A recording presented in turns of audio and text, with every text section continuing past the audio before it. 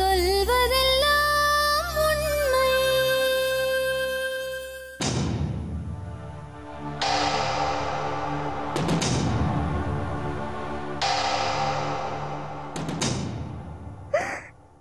அழுவாதம்மா. உன் பேர் என்ன? சந்திரா. எங்கேருந்து வரேம்மா? மணப்பாறை. ஃபர்ஸ்ட் குழந்தையா? எத்தனை மாதம்? 8 மாதம் முடிய போகுதுங்க. எப்போ வேணா டெலிவரி ஆகலாம்ல? ஏம்மா அப்படி வந்த? ஸ்கூல் படிக்கையில் ஒரு பையனை லவ் பண்ணேன். அது இடையில பிரச்சனை ஆயிடுச்சு. வீட்டுக்கு தெரிஞ்சு வேணான்னு சொல்லிட்டாங்க.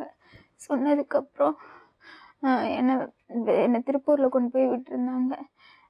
வேலை பார்த்துட்டு இருந்தேன் கொஞ்ச நாள். இந்த பையன் வேணாம் வீட்டில் அப்படின்னு சொல்லிட்டாங்க. இன்னொரு பையன் என்கிட்ட பிடிச்சிருக்கு அப்படின்னு சொன்னாங்க. வீட்டில் சொன்னேன். அதுக்கப்புறம் அந்த பையன் வீட்டில் வந்து அந்த திருப்பூரில் பார்த்த பையன் வீட்டில் வந்து பேசினாங்க. முதல் அந்த பையனை விட்டுட்டேன். அதுக்கப்புறம் இந்த பையன் கூட இப்போ இது பண்ணியிருக்க பையன் கூட பேசல மேம். ஃபஸ்ட்டு இரு எனக்கு என்ன குழப்பாதீங்க. 11th இருக்கும்போது ஒரு பையனோட பழக்கமாச்சு. வீட்டில் வேண்டாம் சொல்லிட்டாங்க. அப்புறம் அது ஒன்று திருப்பூரில் நான் சாப்பிட்டேன் மேம். அவன் இந்த பையனுக்காக லவ் பண்ணி அவங்க அம்மா ஒத்துக்கிடலைங்க. அம்மாவும் அடித்து அனுப்பிச்சி வச்சிட்டாங்க திருப்பூர். வேணான்னு ஏன்னு தெரியல மேம். அவங்க அம்மாவுக்கு என்ன பிடிக்கல அப்படி சொல்லி. பையன் என்ன வேலை செஞ்சுட்டு இருந்தான் இப்போ? அப்போ படிச்சுட்டு இருந்தோம். என்ன பேர் அந்த பையனுக்கு? முத்துவேல்.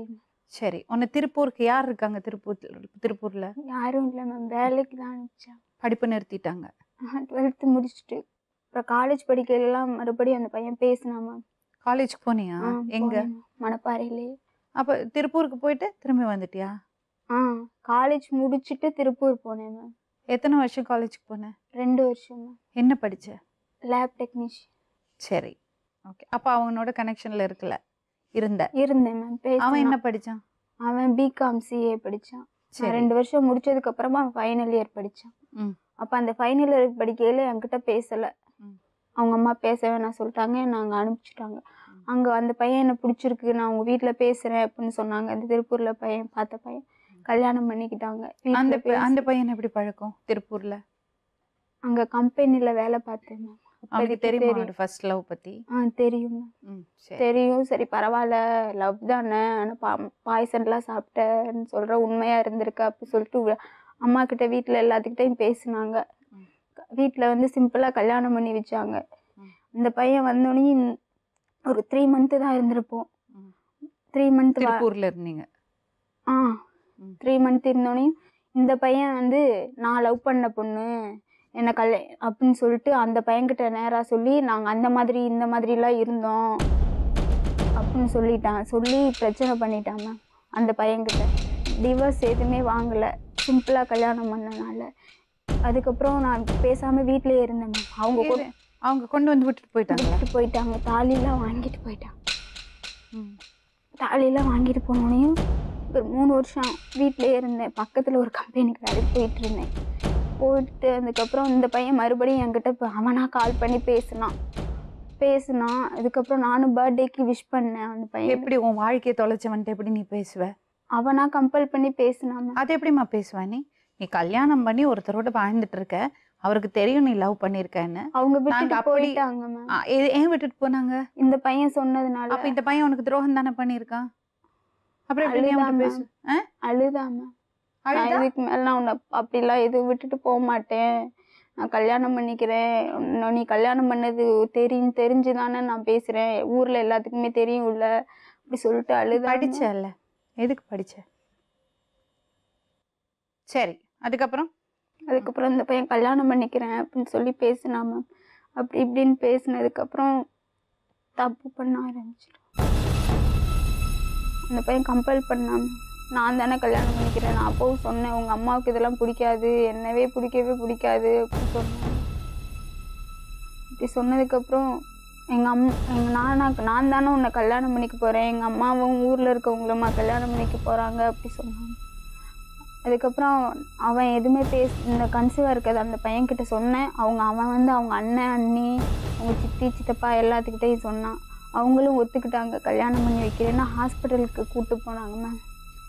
கூப்பிட்டு போயிட்டு இடையில அந்த பையனுக்கு ஃபிக்ஸ் வந்தது மாதிரி ஆயிடுச்சு. கேட்டதுக்கு உன்னை பார்த்ததுனால தான் ஆயிடுச்சு. ஆயிடுச்சா நடிச்சானா?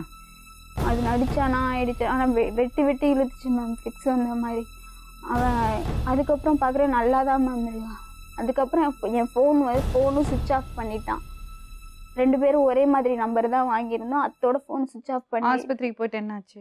போயிட்டு ஃபஸ்ட்டு நாள் போயிட்டு ஸ்கேன் பண்ணி பார்த்தாங்க. ரிப்போர்ட் எல்லாமே அவங்க வாங்கிக்கிட்டாங்க.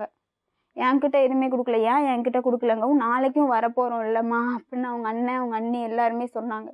இப்போது கடைசியில் அந்த பையன் என்ன சொல்கிறான்னா, நான் உன்னை தொடவே இல்லை, அந்த கல்யாணம் பண்ணதுக்கு நீ இன்னும் டிவோர்ஸ் வாங்கலைல்ல, என்னை கல்யாணம் பண்ணி வைக்க மாட்டாங்க, இந்த குழந்தைக்கு நான் இல்லை அப்படின்னு யார் கேட்டாலும் சொல்லிடுவேன் அப்படி சொன்னாங்க.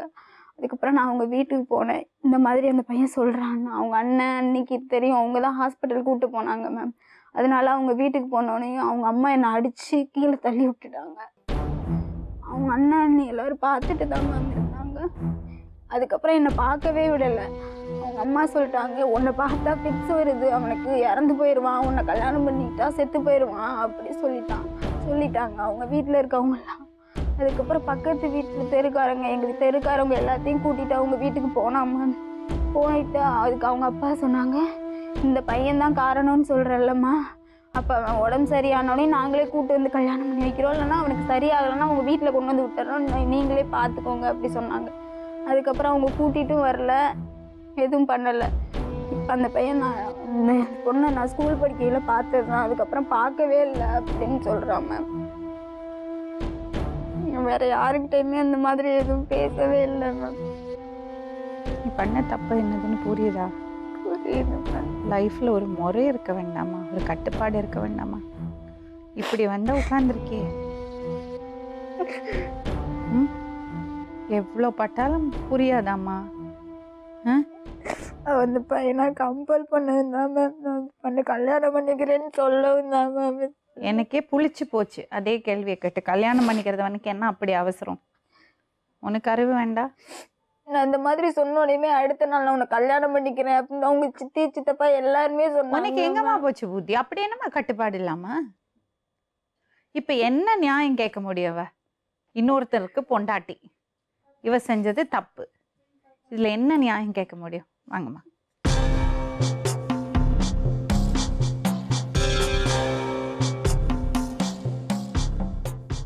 அம்மாவா அக்காவாம்மா? நீங்கள் என்ன வேலை செய்கிறீங்கம்மா? குளத்து வேலை செய்வேன். நீங்கள் படிச்சிருக்கீங்களாம்மா? இல்லை, நான் அந்த வரையும் தான் படிச்சிருக்கேன். படிக்க வச்சுருக்காங்க ஒன்று இவ்வளோ தூரம். இந்த குழந்தை 5 மாதம் எங்களுக்கு தெரியாதுங்க. 5 மாதத்துல தான் எங்களுக்கு தெரியும்.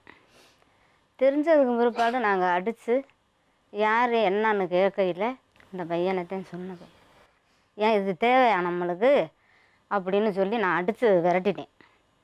இது அவங்க வீட்டுக்கு போனதையும் அவங்க அம்மா என்ன வண்டி பிடிச்சி, அந்த பிள்ளை எப்படி என் வீட்டுக்கு வந்த, என் வீட்டுக்கு நீ எதுக்கு வர்ற காரணம் என்னான்னு அந்த அம்மா இவளை பிடிச்சி அடித்து விரட்டிட்டாங்க. அந்த வாக்கில் அடித்த வாக்கில் அந்த பிள்ளை வந்து வீட்டுக்கும் வராமல் ஒரு குளத்தங்கரையில் அங்கிட்டும் இங்கிட்டும் போய் உட்காந்துட்டு இருந்துட்டு அடுத்தது வந்து என்கிட்ட சொன்னாங்க, உன் மக அழுதுகிட்டு உட்காந்துருக்குது, போய் பாருன்னு.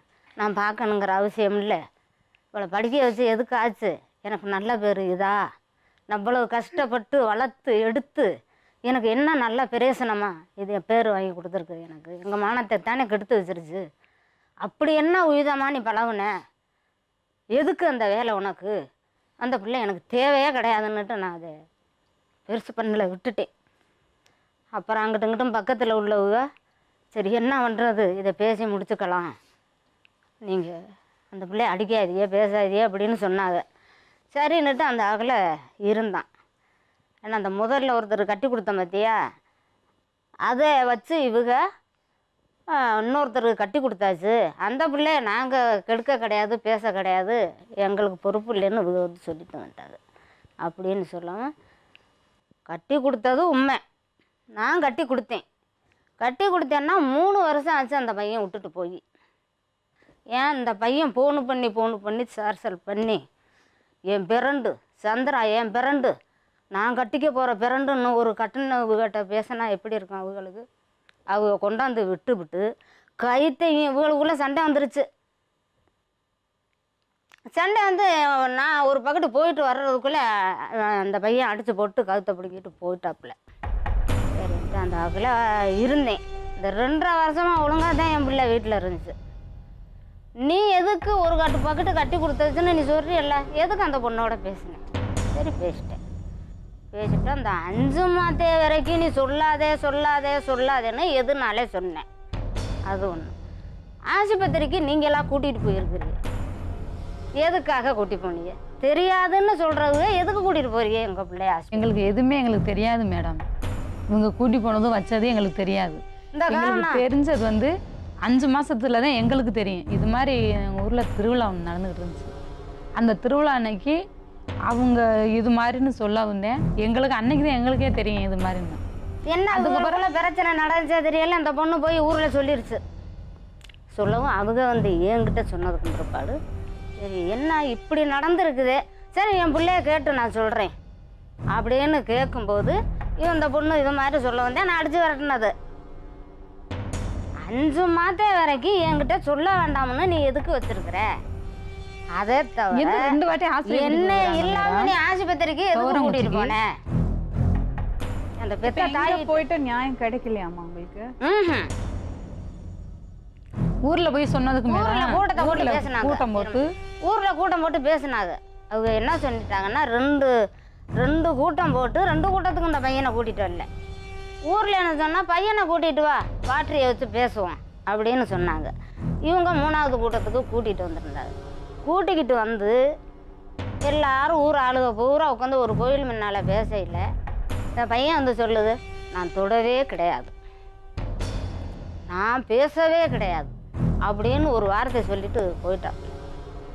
போகவும் அவங்க என்ன சொல்லிட்டாங்க, இங்கே ஒன்றும் இவன் இல்லைன்ட்டேன், உங்கள்கிட்ட எதுவும் பேசுகிற மாதிரி இல்லை, நீங்கள் போகிற இடத்துக்கு போங்க.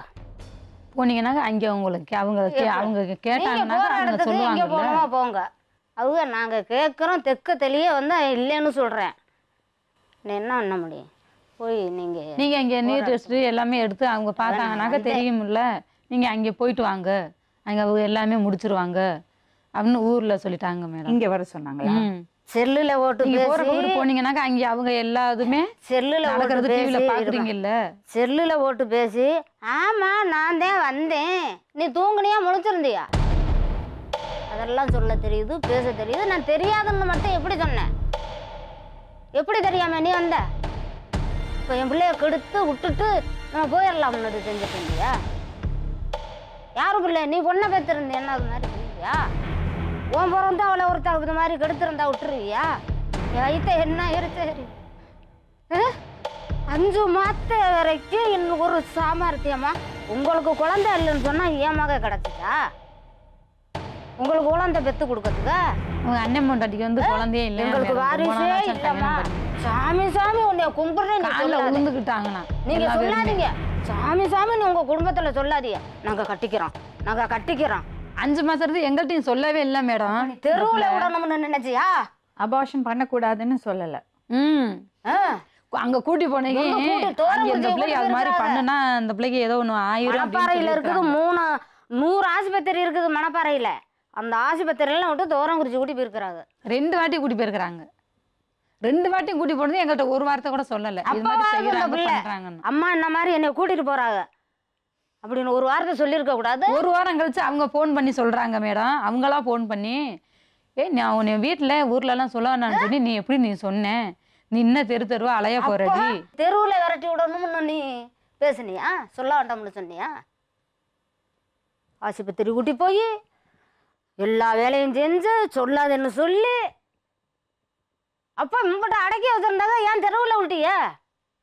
எதுக்காக? அந்த பிள்ளைய கெடுக்கணும்னு நினைச்சியா? நீ வளர்க்கணும்னு நினைச்சியா?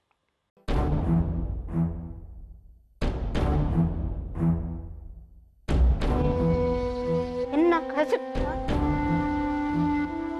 சரிப்பா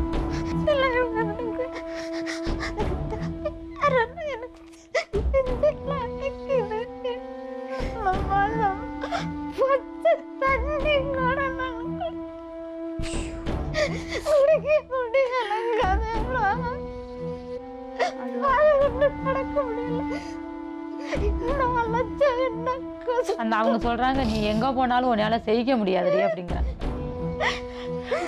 காசு கொடுக்குறேன்னா வாங்கிடுவோன்னு சொல்றாங்க. காசு கொடுக்குறேன்னா வாங்கிடுவோன்னு சொல்றாங்க. கூட்டம் முடிஞ்சது இங்க வேணாம், உன்னை மறந்து வச்சு கொண்டு முடியாண்டிங்க அவங்க ஆயி. இப்போ நீ எல்லாம் இந்த கேள்வி கேட்கறதுக்கு நான் முள்ள பெத்த வளர்த்தேனா தெம்முடு படிக்க வச்சு என்ன கஷ்டப்பட்டு மண்ணு தூக்கி தூக்கி நான் படிக்க வச்சு என் மானத்தை கெடுக்கிறதா? கெடுக்கிறதுக்கு நான் முள்ள பெத்தேனா?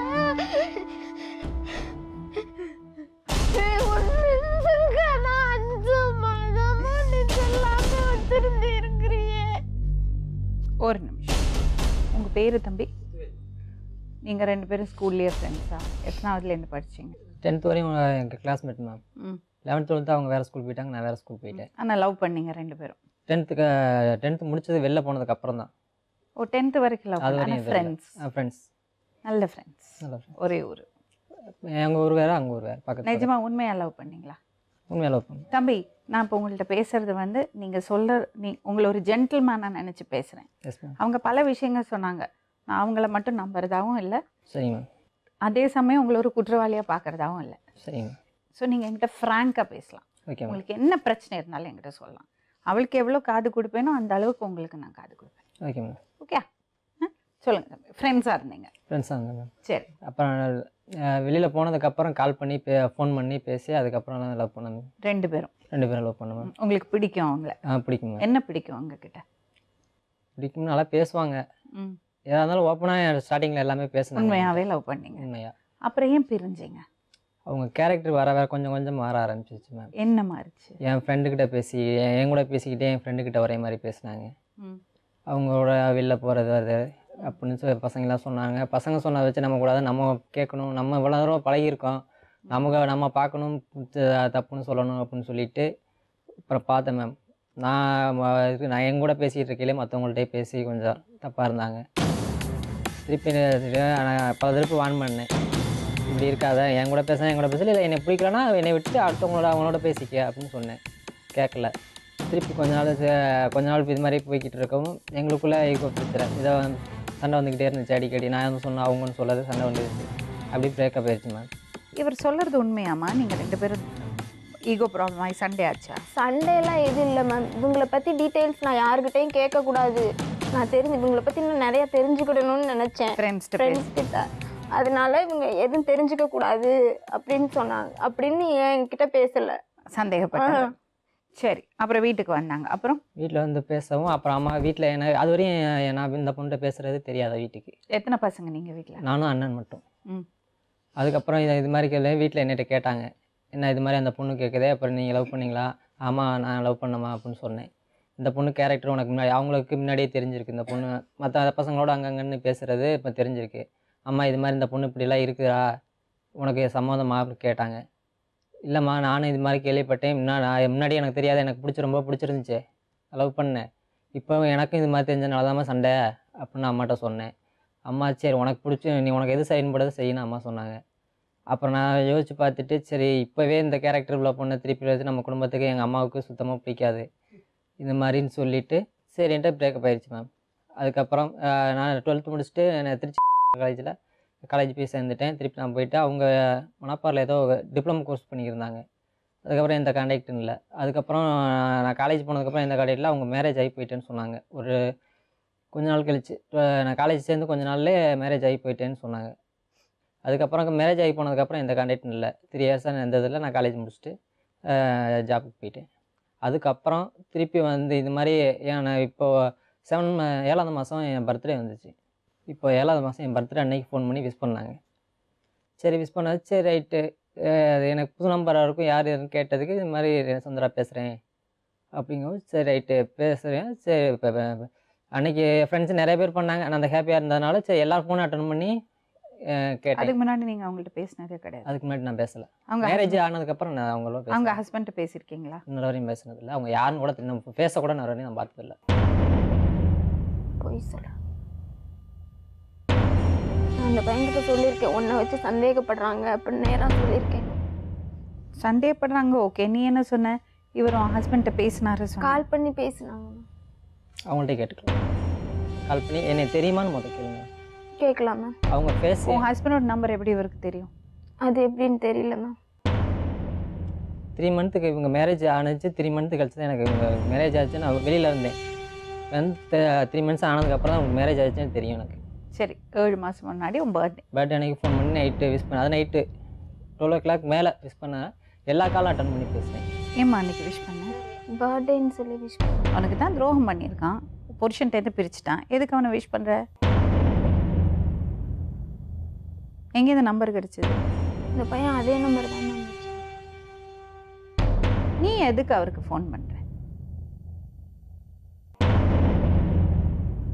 இந்த பையன் தான் சொன்னா மேம் கல்யாணம் பண்ணிக்கிறேன் அப்படின்னு சொன்னதுக்கப்புறம் தானே மேம் பர்த்டேக்கு விஷ் பண்ணேன்.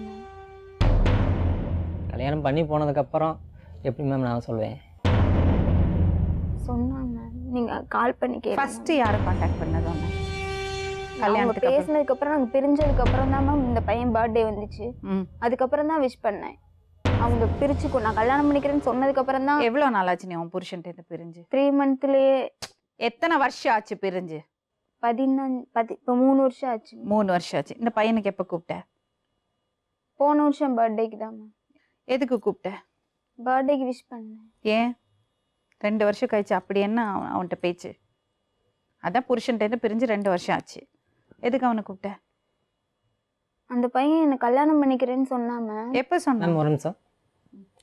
நான் கல்யாணம் பண்ணிக்கிறேன்னு சொல்கிறாங்கல்ல, கல்யாணம் பண்ணிட்டு நான் சொன்னேன்ல, அந்த நேரம் வந்து எங்கள் வீட்டுக்கு வந்திருக்கலாம்ல.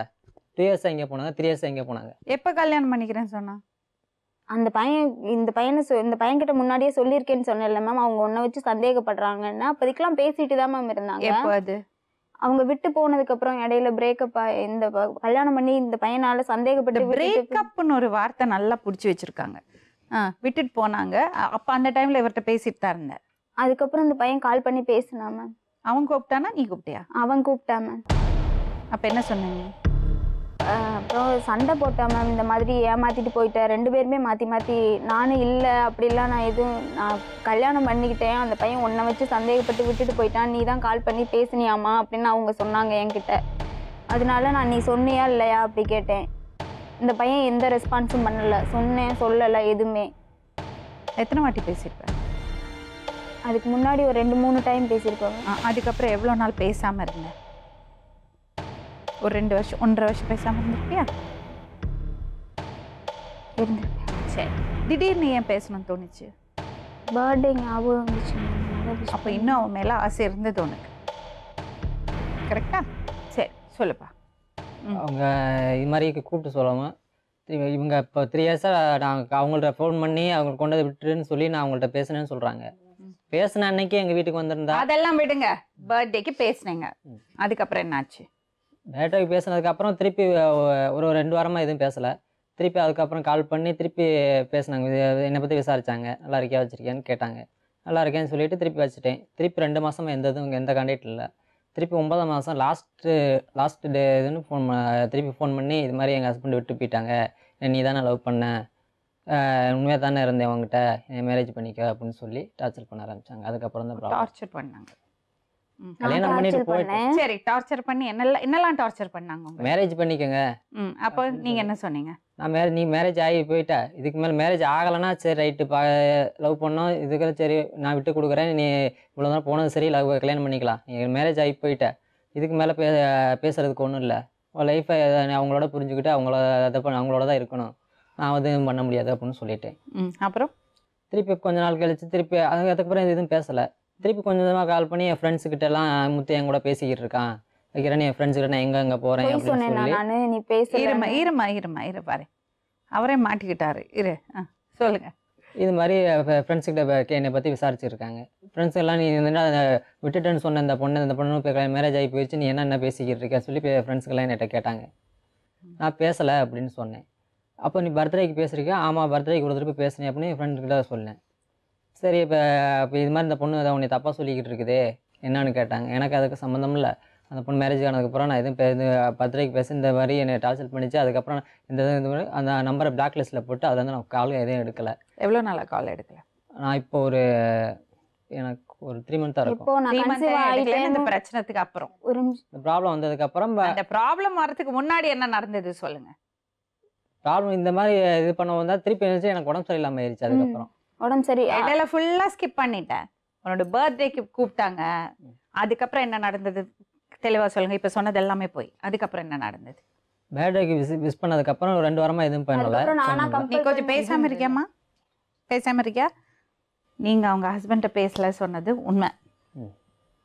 ம், அவங்களே சந்தேகப்பட்டு இவங்க சண்டை போட்டு வந்துட்டாங்க, அதுவும் உண்மை. அவளால் உன்னை மறக்க முடியல, உண்மை. ஃபர்ஸ்ட் டைம் உன்னை பர்த்டேக்கு கூப்பிட்டது அவள் தான் கூப்பிட்டா, உண்மை. அதுக்கப்புறம் நீங்கள் சொன்னது எல்லாமே போய். இப்போ கரெக்டாக சொல்லுங்க. அதான் பர்த்டேக்கு கூப்பிட்டதுக்கு அதுக்கப்புறம் 2 வாரமாக எதுவும் ஃபோன் பண்ணலை. திருப்பி 2 வாரம் கழிச்சு திருப்பி ஃபோன் பண்ணாங்க. திருப்பி இது மாதிரி நல்லா இருக்கியா வச்சிருக்கியான்னு இது விசாரிச்சாங்க. சரி ஜஸ்ட் விசாரிக்கிறாங்களே அப்படின்னு சொல்லிட்டு மேரேஜ் ஆகிடுச்சு போயிடுச்சு, இதுக்கு மேலே நம்ம எதுவும் தப்பு நம்ம மேலே ஒன்றும் வராது. அதனால நான் சரி விசாரிச்சு உங்க மேலே எதுக்கு வரணும்? திருப்பி ஏன்னா நான் பேசுனது எல்லாத்துக்குமே தெரியும். ஃபோனில் பேசினா கூட தப்பாயிடும்னு அவ்வளோ ஜாக்கிரதையாக இருந்திருக்கேன். ஆமாம். Very good. அடுத்தது எவ்வளோ போய் சொல்கிற சொல்லு. இது மாதிரி எல்லாத்தையும் இப்போ போட்டு அடைக்கிறேன் சொல்லு. இது மாதிரி மனுஷன்னா கொஞ்சமாவது மனசாட்சி வேணும். இத்தனோண்டு ரொம்ப ஸ்மார்ட் நினைக்காதப்பா. இது ரொம்ப ஈஸிப்பா. ஒரு டிஎன்ஏ டெஸ்ட்டில் தெரிஞ்சு போயிடும். இப்போ சொன்னதெல்லாம் போயிடும். டிஎன்ஏ டெஸ்ட் எப்போ எடுப்பாங்க சொல்கிறதெல்லாம் சும்மா. இப்போ நடக்கும். நடக்கணும். புரியுதா? நடக்கணும். அதனால பொய் சொல்லக்கூடாது. பொய் சொல்றதுக்கு வேலையே இல்லை மேம். அப்போ அவள் சும்மா உன் மேலே பழிய போடுறா. உனக்கு அதுக்கு சம்மந்தமே கிடையாது. சம்மந்தம் இல்லை மேம். அந்த குழந்தைக்கு உனக்கு சம்மந்தமே இல்லை கிடையாது. மேம். உங்க அண்ணன் எதுக்கு இந்த பொண்ணை ஹாஸ்பிட்டல் கூட்டிட்டு போனாரு? யார் மேம் கூட்டிட்டு உங்க அண்ணன். நானே. நீ தானே நீ போன? என்ன சொன்ன? நீ வந்த நீ தானே போன? என்ன சொல்லி 2 நாள் சத்தியம் பண்ண கோவில் கிட்ட? எதுக்கு போன ஊருக்கே தெரிஞ்சிருச்சு. ஹாஸ்பிட்டல்? உன்னை பார்க்கணும்னு இவங்க சொன்னதுனால எங்க அண்ணன் கூட்டி வந்தா என்ன கூட்டிட்டு நானா வந்தாங்க. சொன்னேனா? உங்க அண்ணன் நம்பர் எப்படி எனக்கு தெரியும்? சொன்னா எதுக்கு நீ வர? உனக்கு இதுக்கும் சம்பந்தம் இல்ல. உன் மேல பழி போடுறேன்னு உன்னை பழி பார்க்கணும். போறேன் உடம்பு சரியில்லை பாக்கணும் அன்பா அவங்க கேட்டிருக்காங்க. அன்பா சொன்னா யார வேணா போய் எங்க பாப்பேன். அண்ணன் கூப்பிட்டதுனால நான் வந்தேன். யார வேணா. உங்க அண்ணன் எதுக்கு இன்டர்ஃபியர் பண்றாரு?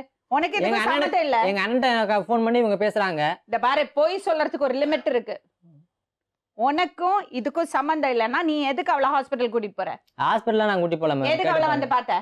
நான் எங்க அண்ணன் வந்து கூப்பிடு இந்த மாதிரி அந்த பொண்ணு பேசுறா. உங்க அண்ணன் எந்த பொண்ணு உன்னை பார்க்கணும் சொன்னாலும் கூட்டிட்டு போறா? இந்த பொண்ணு பார்க்கணும் சொல்ல வந்தா ஒரு நிமிஷம்.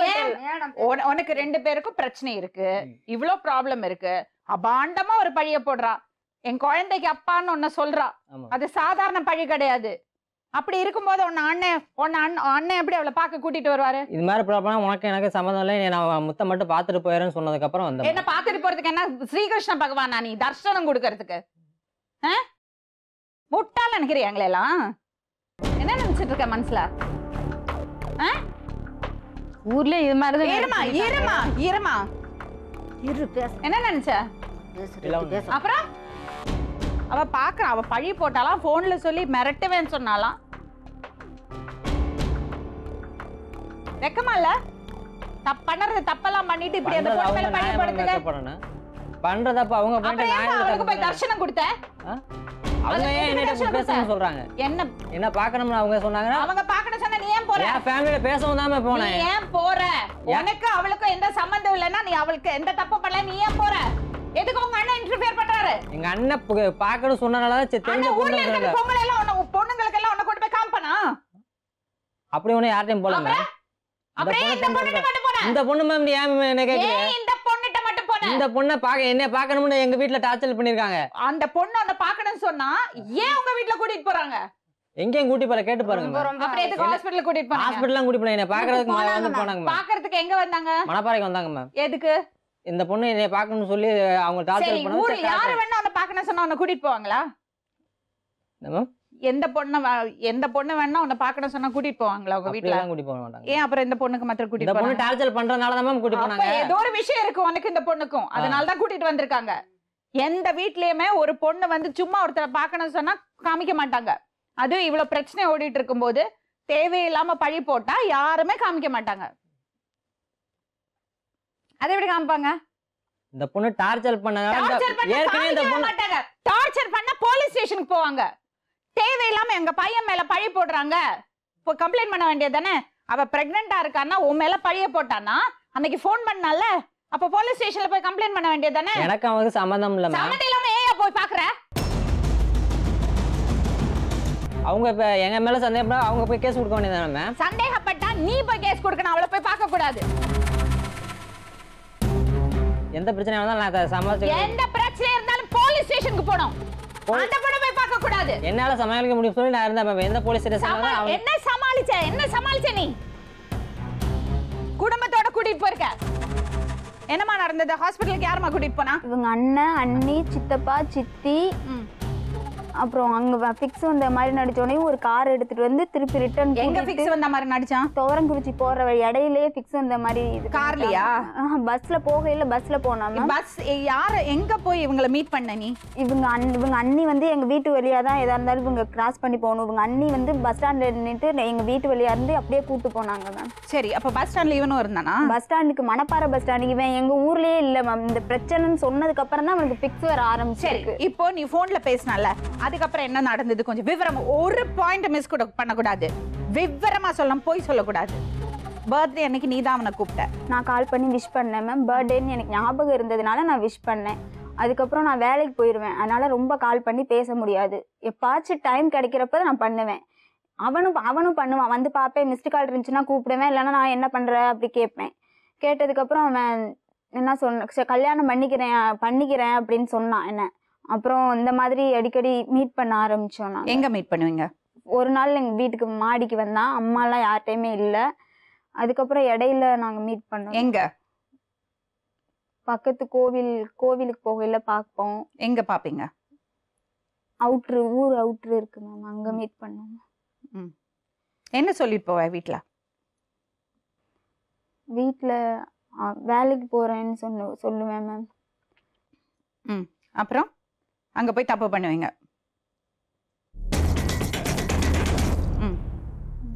இந்த பையன் எங்கே இருந்தான் அப்போ? அப்போல்லாம் வீட்டில் ஊரில் தான் இருந்தான் மேம், எங்கள் ஊரில். என்ன பண்ணிட்டு இருந்தான்? அவன் வேலைக்கு போயிட்டு இருந்தான். எங்கே வேலைக்கு போயிட்டு இருந்தான்? அதுக்கப்புறம் இந்த மாதிரி ப்ரெக்னன்சியாக இருக்கேன்னு அந்த பையன்கிட்ட கால் பண்ணி, இந்த பையன் தான் வந்தான் பார்த்தான். எத்தனை வாட்டி மீட் பண்ணியிருப்பீங்க? நிறைய டைம். தனிமையில் இருந்ததுனால நீ அவங்களுக்கு சொல்றதுக்கெல்லாம் ஒத்துக்க. அது அப்படித்தானே? இப்போ கட்டும் நாயறப்ப தெரியுது. இருங்கம்மா இருங்க. அப்புறம் கொஞ்சம் கூட குத்தாதா? உங்கள் அம்மா இருக்காங்க வீட்டில், இவங்களெல்லாம் பார்க்கும்போது கொஞ்சம் கூட குற்ற உணர்ச்சி இருக்காது? அப்படிலாம் இருந்திருந்தா அப்படிலாம் போயிருக்காது மேடம். நாங்கள் இத்தனை பேர் ஒரு பையன் இருக்கிறேன் மேடம். கீழே தானே அவனை மனசா அம்மா அப்பாவெல்லாம் ஏமாத்தி இருக்கிறேன். அதான் நல்லா நடு தெருவில் விட்டுட்டு விட்டுட்டு எனக்கு இதுக்கு சம்பந்தம் இல்லை சொல்லுவாங்க. பாய் பூசாம போய் சொல்றான். இருங்க உன்னை மனசார நம்பினதுனாலதான் மேம் இந்த அளவுக்கு நான் இடம் கொடுத்தேன். ஆமா, நீங்க பெரிய இடம் கொடுத்து பெரிய தியாகம் பண்ணிட்டீங்க. அவனை பாதுகாத்துக்கிறதுக்கு தெரியல, பயத்துல ஒரு புள்ளைய வாங்கிட்டு பெருசா பெருமையா பேசுற. சொல்ல வேண்டாம் இருங்க. அதுக்கப்புறம் சரி மீட் பண்ணீங்க. உனக்கு எப்ப நீ பிரெக்னண்டா இருக்கன்னு ஃபர்ஸ்ட் தெரிஞ்சது? 11வது மாசம். என்னாச்சு? கன்சீவா இருக்கேன் கார்டு ரிப்போர்ட் பார்த்தோன்னே இந்த பையன் எங்க கார்டு ரிப்போர்ட் பார்த்த? ராணிமலையில ஃப்ரெண்டு ஒரு பொண்ணு இருக்காம, அவகிட்ட கார்டு வாங்கிட்டு வர சொல்லி போட்டு பார்த்தோம். என்ன கார்டு வாங்கிட்டு வந்தீங்க? Pregnancy card. ஹோம் டெஸ்டா? இதெல்லாம் மட்டும் கத்துக்கோ. பிரெக்னன்சி வீட்ல எப்படி டெஸ்ட் பண்றது? வேலைக்கு படிக்க வைக்கிறதுக்கு கஷ்டப்பட்டு படிக்க வச்ச மேடம். லேப் டெக்னீஷியன் கூட்டு காசை அழைச்சு படிக்க வச்சு குண்டி குண்டி குண்டி தள்ளி போட்டு காசை. இருங்க என்ன பெருமையா உட்காந்துருக்கான். ஒரு பொண்ணை தப்பு பண்ணிட்டு நிக்க வச்சுட்டு, இதெல்லாம் ஒரு பெருமை, இதெல்லாம் ஒரு ஆணுக்கு லட்சணம். ஆம்பளைன்னு இருக்கிறதுனால வயித்துல குழந்தை வராது, அவளுக்கு தான் வருங்கிறதுனால என்ன வேணா சொல்வீங்க இல்ல? சூப்பர்டா, சூப்பர். நல்லா வளர்த்துருக்காங்க அம்மா. சொல்லுமா. சொன்னேன் மேம். இவன் அது அப்பையில இருந்து கொஞ்சம் என்கிட்ட விலகி நடந்துக்கிட்டான். அப்புறம் நான் டெஸ்ட் பார்த்தப்ப நீ ஏன் உங்க அம்மாட்ட சொல்லல? சொல்ல வேணாம்னு சொல்லிட்டான். என்ன சொன்னா? கல்யாணம் பண்ணிக்கிறேன், நான் தானே உன்னை கல்யாணம் பண்ணிக்க போறேன், உங்க அம்மாவும் உன்னை கல்யாணம் பண்ணிக்கிட்ட போது நான் வேற வீடு பார்த்ததுக்கு அப்புறம் நான் உன்னை கல்யாணம் பண்ணிக்கிறேன்னு சொன்னாங்க. சரி. அவங்க அண்ணா நம்பர் நான் உங்க மாமா கிட்ட வாங்கினேன். இவங்க மாமா பேரு வெள்ளச்சாமி. உங்க மாமாவா வெள்ளச்சாமி? அப்புறம் அவங்க கிட்ட நம்பர் வாங்கி இவங்க அண்ணாவுக்கு இன்ஃபார்ம் பண்ணேன்.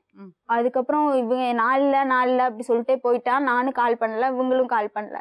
அதுக்கப்புறம் ஒரு நாள் இவங்க அண்ணியா எனக்கு கால் பண்ணாங்க. கால் பண்ணிட்டு இந்த மாதிரி நான் சாக போறேன், வீட்டுக்கு இந்த பையன் சொல்ல வேணான்னு சொல்லிட்டா, உங்கள்கிட்டையும் சொல்லலாம்னு நீங்களும் ஏற்றுக்கிட மாட்டேங்கிறீங்க அப்படின்னு சொல்லிட்டு நான் சாகலாம் அப்படின்ட்டு போனேன்.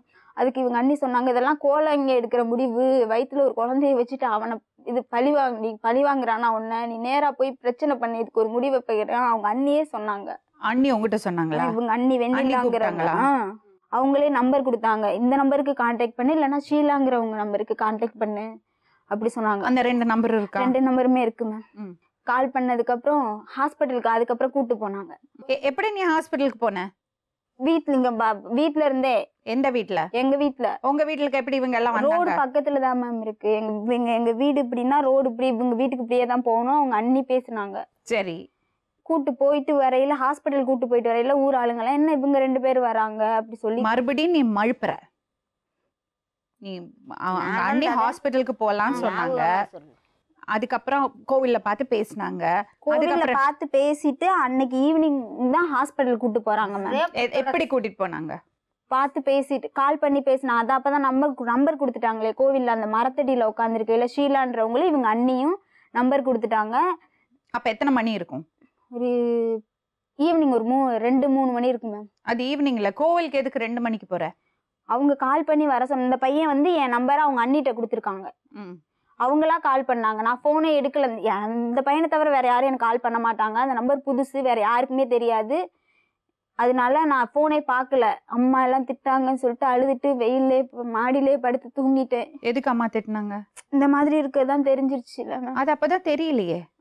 நான் போய் சொல்லிட்டேன் திருவிழா அப்ப ஊருக்கு. எல்லாமே இவ மழுப்புறா, அத்தனையுமே மழுப்புறா. இன்னும் நீ கரெக்டா சொல்லல. என்னால உன்னை ஹெல்ப்பே பண்ண முடியாது நீ இப்படி பண்ணேனா. 3 மாசத்துல உனக்கு மாசமா இருக்கே தெரியல. அதுக்கப்புறம் என்ன ஆச்சு வரிசையா சொல்லு. தெரியும் மேம். உள்ள குத்து செத்து போயிரு. நடந்தத போற டீட்டுக்கெல்லாம் சொல்லு.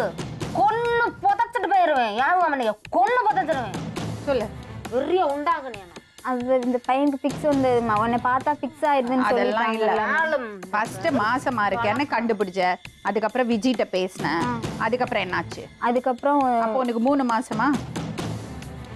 2 மாசம் மேம். 2 மாசம் பேசையில 2 மாசம் மேம். அப்புறம் நான் மறுபடியும் இந்த பையன்கிட்ட பேசுறேன். இந்த மாதிரி நீ பண்ணிட்டு விட்டுட்டு போயிட்ட, நான் எங்க வீட்டுல சொல்றேன், இல்லைன்னா உங்க வீட்டுல சொல்றேன் அப்படின்னு சொன்னேன் மேம்.